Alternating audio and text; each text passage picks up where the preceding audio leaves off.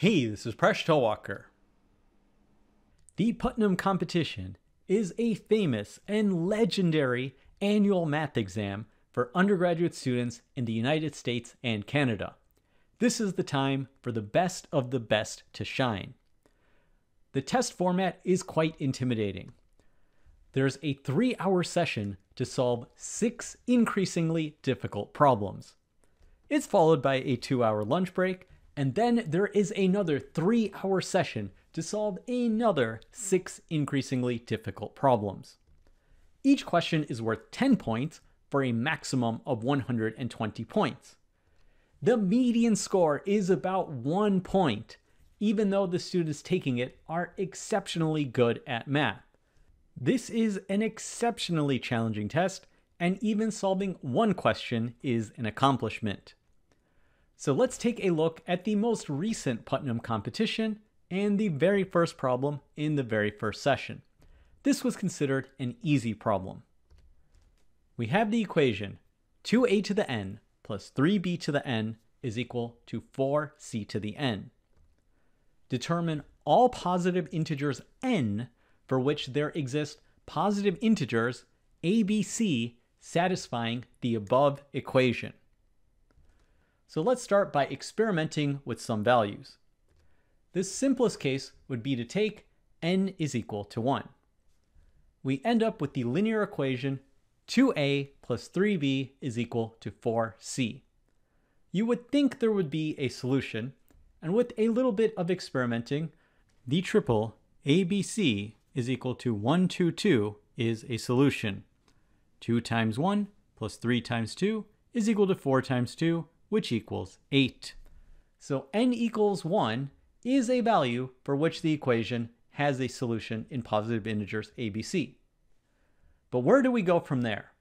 At this point, I'll admit I would not have solved the question on the exam, but I want to present the way that I would have thought about it, and I will present the solution from some people who are much more clever than me. So the way I thought about it is I thought about the famous equation x to the n plus y to the n is equal to z to the n. It is well known that for n greater than or equal to 3, this equation does not have a solution in positive integers. This was famously a conjecture by Fermat in 1670, and it was finally proved in 1995 by Andrew Wiles, and it is shown commemorated here on a 2000 stamp in the Czech Republic.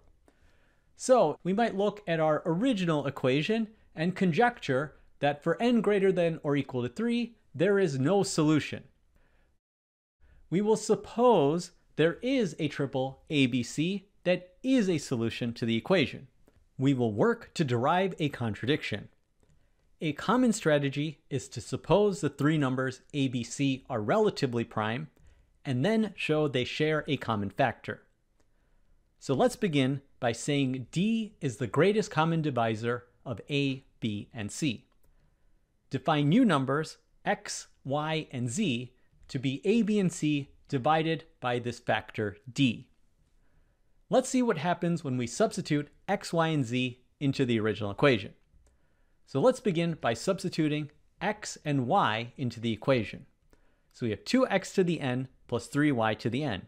Is that equal to 4z to the n? By the definition of x and y, we can substitute in. Now, let's take a common factor of 1 over d to the power of n. This is multiplied by 2 times a to the power of n plus 3 times b to the power of n. But we know that since a, b, and c is a solution, this sum is equal to 4 times c to the power of n. This is equal to 4 times the group c over d raised to the power of n, and c over d is exactly equal to z. So this is equal to 4 times z to the power of n. So in fact, 2x to the n plus 3y to the n is equal to 4z to the n.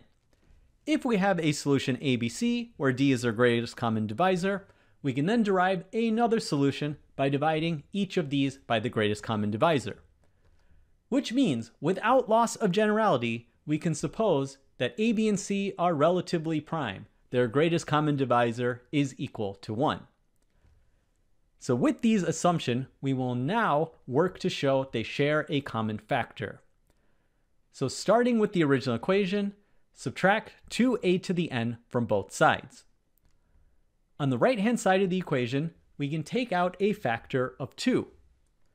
Since the right-hand side is equal to 2 times some positive integer, we will have that 2 divides the left-hand side, which is 3 times b to the power of n. 2 doesn't divide 3, so 2 must divide b to the power of n. Since 2 is a prime number, this means that 2 divides b. In other words, b is an even number and it's equal to 2 times k for some positive integer k. Substitute this into the original equation, and we will use the same strategy to show a and c both have factors of 2. So subtract the k term from both sides of the equation, and then divide both sides of the equation by 2. Notice the right-hand side will have a factor of 2 in each term. So 2 must divide a to the power of n, which means 2 divides a, and a is in fact an even number equal to 2 times m. So we have shown that both b and a are even numbers. This is going to imply that c is an even number. So we substitute these into the original equation, and we will divide both sides of the equation by 4. What remains is terms that both have a factor of 2. And notice it's very important we have the assumption that n is greater than or equal to 3, because we have 2 raised to the power of n minus 2. So we have 2 must divide c to the power of n, which means 2 divides c, and c is an even number. But we have now shown that 2 divides a, b, and c. This is a common factor, and that contradicts the assumption that the greatest common divisor of a, b, and c is equal to 1. So there is no solution for n greater than or equal to 3. It would be nice if we could simply use the same proof for n is equal to 2. But we have a problem in the term 2 raised to the power of n minus 2. If n were equal to 2, this term will exactly be equal to 1. So we will not be able to conclude that 2 is a factor of 2 raised to the power of n minus 2 multiplied by 3 times k to the power of n. So we cannot simply apply this proof to n is equal to 2. We have to prove it in a different way. So let's go ahead and do that. We will employ the same strategy. So we have n is equal to 2, we suppose there is a solution, and without loss of generality, we suppose the greatest common divisor of a, b, and c is equal to 1. We will work the same way by showing they all share a common factor. Let's see if they all have a common factor of 3. So let's take the original equation and let's work modulo 3. So anything that's a factor of 3 will be equivalent to 0 mod 3.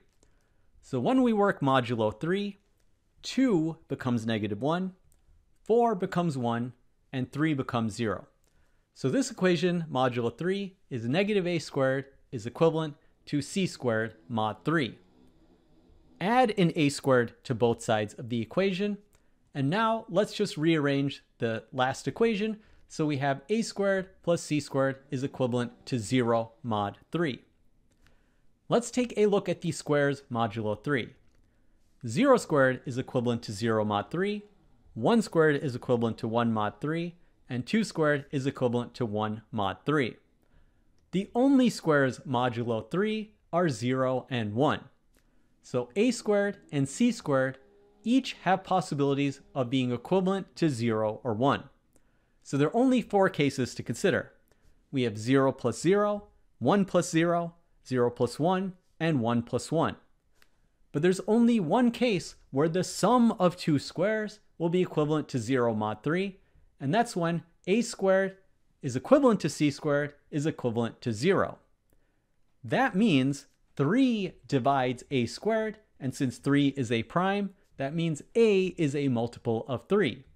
Similarly, 3 divides c squared, and since 3 is a prime, c is a multiple of 3. So let's take this conclusion and we will show that b has a factor of 3. Subtract 2a squared from both sides of the equation and substitute in.